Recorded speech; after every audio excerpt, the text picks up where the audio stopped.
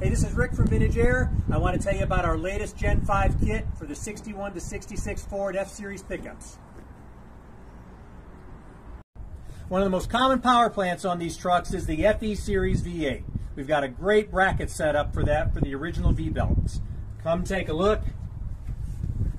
Our compressor bracket mounts to the front of the head, and then we've got a nice feature on that, an additional bracket that allows you to mount both the Ford and the Saginaw power steering pump options. Great clean setup, 508 compressor, our new reduced barrier hoses, smaller diameter hose, really clean. Watch the hoses come to the front into our bolt-in condenser kit. Bolts into the factory location, you can see the hard lines, very clean. The liquid line going back to the evaporator inside the truck. The number 6 goes in front of the core support and then hides the dryer up under the fender in the wheel well area to give you a real clean engine compartment.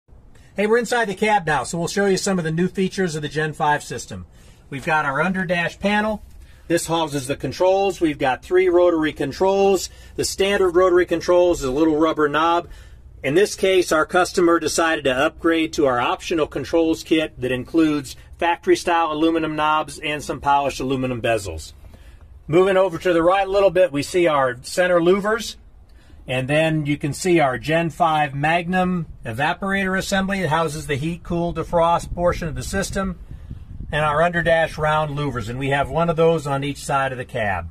Another improvement of the Gen 5 series is that its shape has allowed us to change some of our bracketry, and a lot less modification needed to the original OEM glove box door.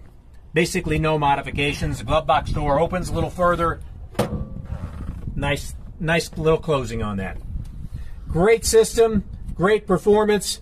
Keep you cruising even cooler.